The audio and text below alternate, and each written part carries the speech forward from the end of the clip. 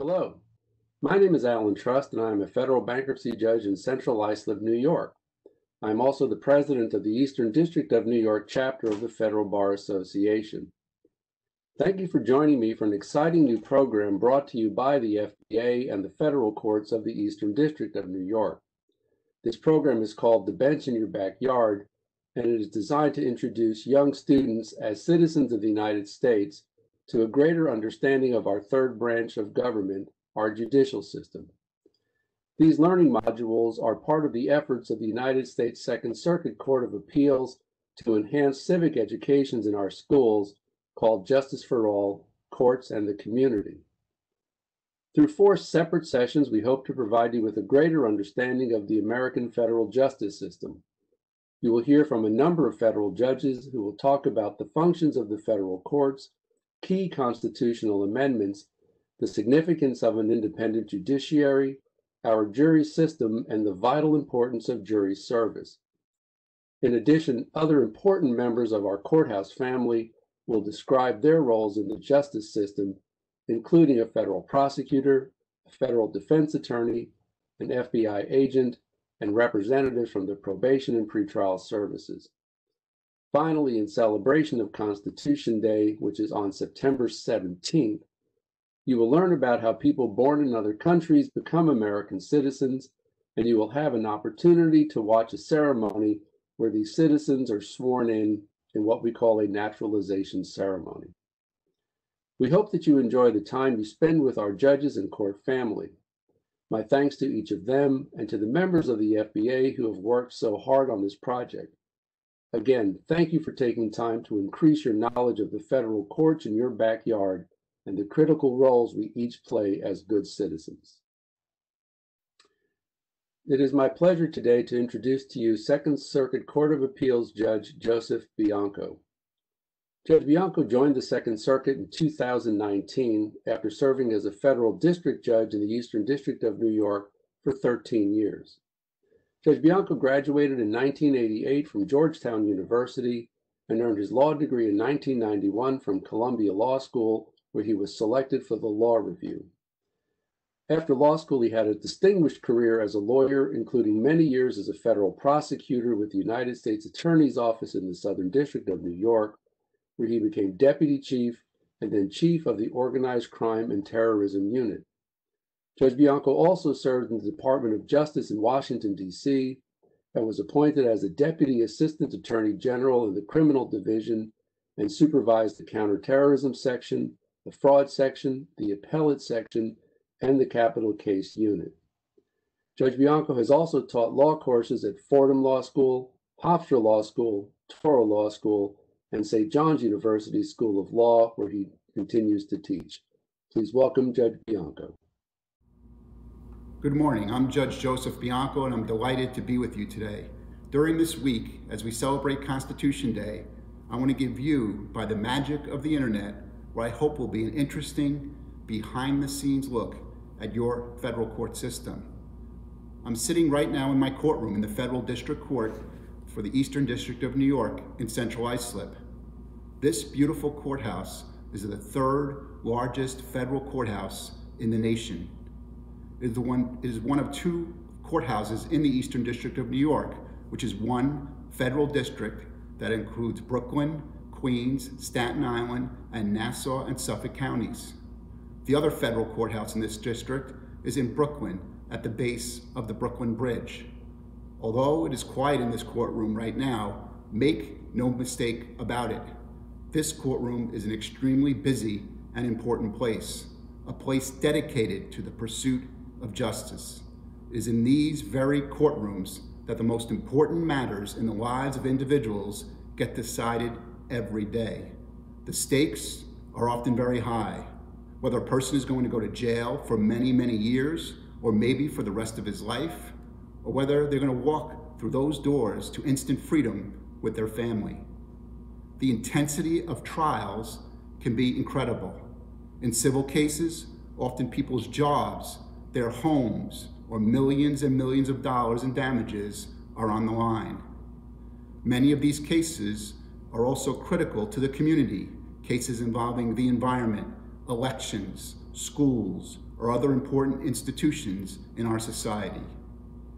On any given day, a federal judge has no idea what new criminal or civil case may be filed in the court and come across his or her docket. On the criminal side, the charges can involve gangs, drug distribution, guns, massive fraud schemes, and all the other crimes that unfortunately exist in our society. The civil cases, usually involving money damages, can involve everything from discrimination cases to cases involving alleged violations of a person's constitutional rights to all the other cases that implicate a federal law.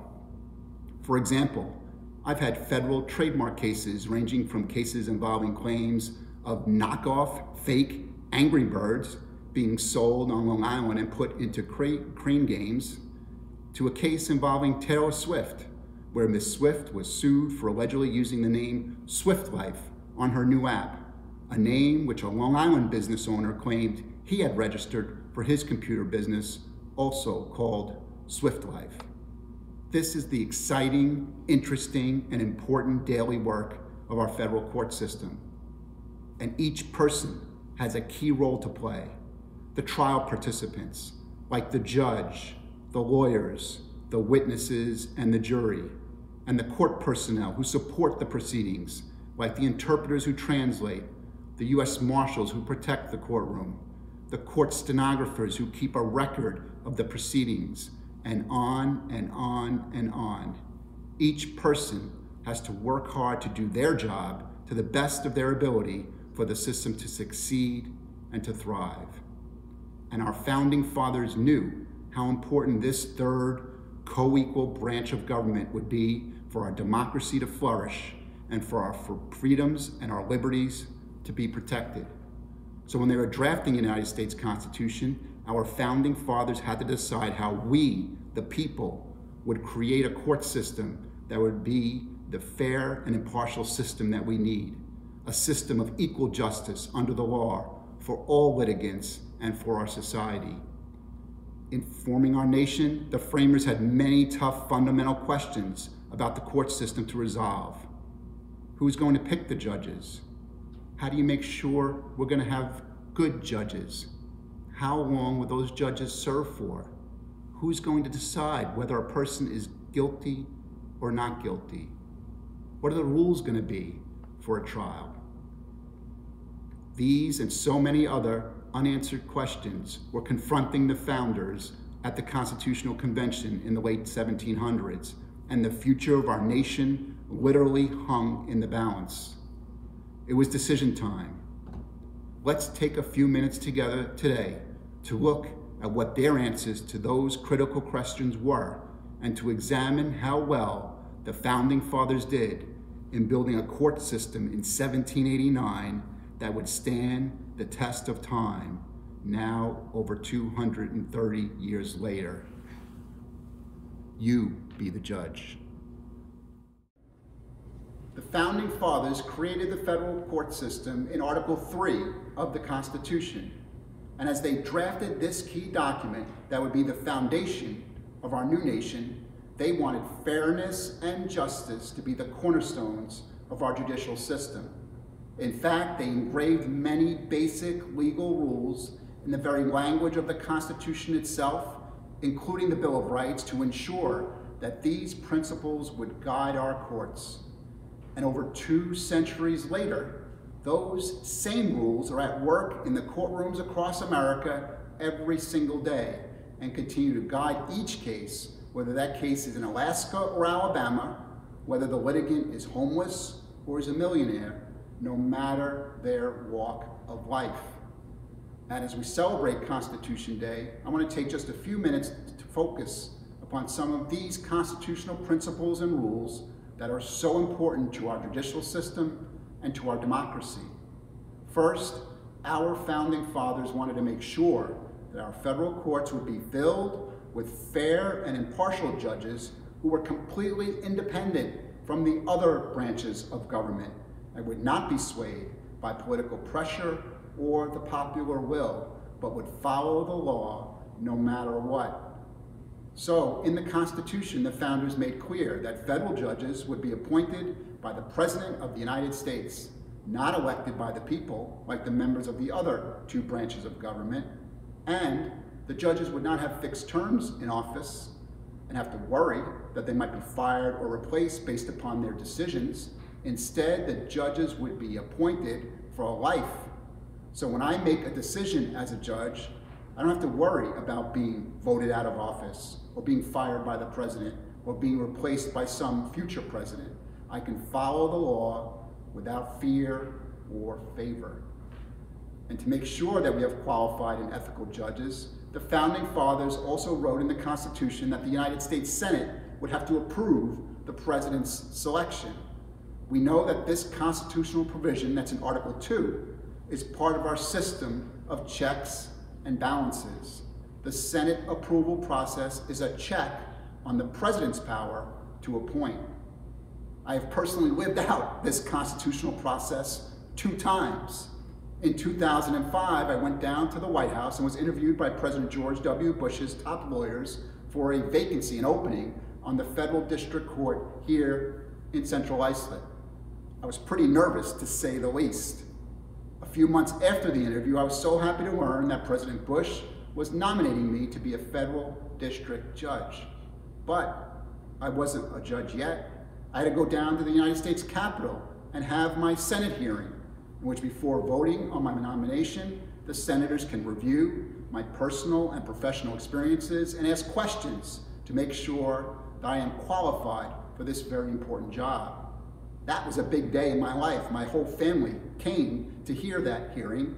I had the support of our 2 home state senators at the time, Senator Charles Schumer and Senator Hillary Clinton.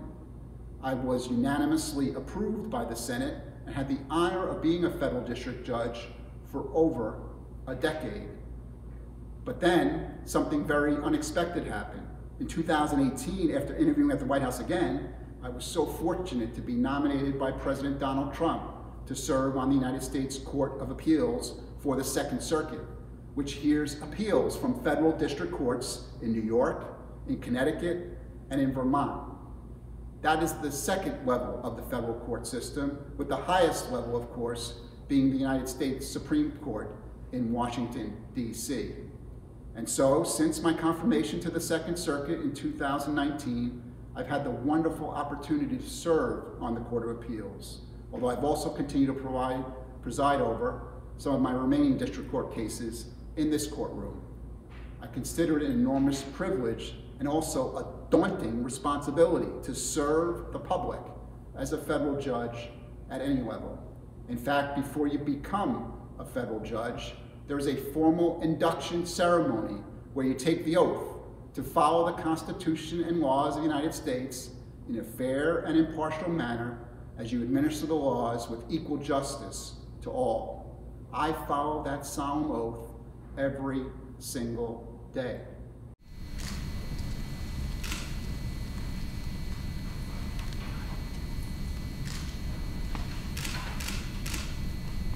Repeat after me. I, Joseph Frank Bianco, do solemnly swear. I, Joseph Frank Bianco, do solemnly swear That I will administer justice without respect to persons. that I will administer justice without respect to persons. And do equal right to the poor and to the rich. And do equal right to the poor and to the rich. That I will faithfully and impartially discharge. And I will faithfully and impartially discharge. And perform. All the duties. Incumbent upon me. As United States Circuit Judge. Under the Constitution. And laws of the United States. And that I will support and defend the Constitution of the United States. Against all enemies, foreign and domestic. That I will bear true faith and allegiance to the same. That I take this obligation freely. Without any mental reservation. Or purpose of evasion. That I will well and faithfully discharge. The duties of the office. On which I am about to enter. So help me God. So help me God. Congratulations.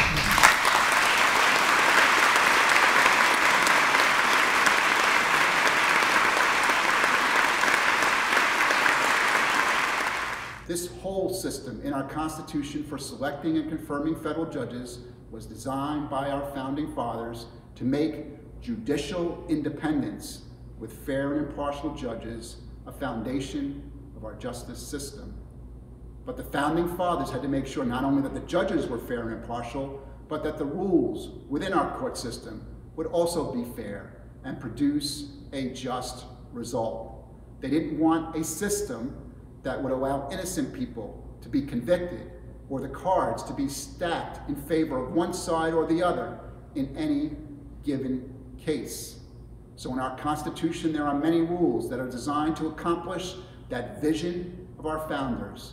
And those rules are part of every trial in this courtroom. You know many of these rules, not only from television and movies, but also because they are so fundamental to our society and our culture. The Constitution states in the Sixth Amendment that innocence or guilt will be decided by the jury, not by an unelected judge, and it must take place in a public courtroom. 12 people from the community sit in this jury box, hear the evidence, and decide whether the defendant is guilty. All 12 people have to agree unanimously for a defendant to be found guilty. You someday might be called to serve as a juror and have that awesome civic responsibility as a citizen of carefully weighing the evidence in a trial with a person's freedom in your hands. And to further ensure that it will be a fair trial, the defendant is entitled to an attorney, and I will appoint an attorney for free if the defendant can't afford one. The witnesses also are required to come into the courtroom in person, take an oath to tell the truth in the witness box, and the Constitution states that the defense lawyer must then have the right to cross-examine the witnesses, because we know that will help the jury decide whether each witness is lying or telling the truth. And the Fifth Amendment states the defendant is entitled to due process during the trial and the right to remain silent and not incriminate himself. The Supreme Court has made clear that due process also includes the presumption of innocence. The jury is told that the defendant sitting in this courtroom, though he has been arrested and charged with a crime, is presumed innocent, and he does not have to testify or prove that he is innocent. Instead, the government has to prove his guilt beyond a reasonable doubt before he can be found guilty, which we know is an extremely high standard. That burden rests at that table, the prosecution table, at all times. The right to a jury trial, the right to remain silent, the right to confront your accusers, the burden of proof. These rights are only the beginning of the rights that the framers saw as essential to the judicial system. If you decide to go to law school someday, you will learn about all the other rights enshrined in the laws to ensure that both sides in every case are receiving due process and equal justice under the law. Having been a judge for almost 15 years now, I can tell you how amazing it is to me to watch all of these constitutional safeguards and other similar rules and procedures come alive and work together in this courtroom to help us do our best as a society to make sure that our justice system is fair, impartial, and just in every single case. I hope I've been able to give you a basic understanding of what our founding fathers were hoping to achieve in creating the federal court system. As a result of their efforts, as well as changes and improvements to our laws over the years, I believe we have the best justice system in the entire world. Many countries have justice systems that are riddled with corruption and lack even the most basic elements of fairness and due process.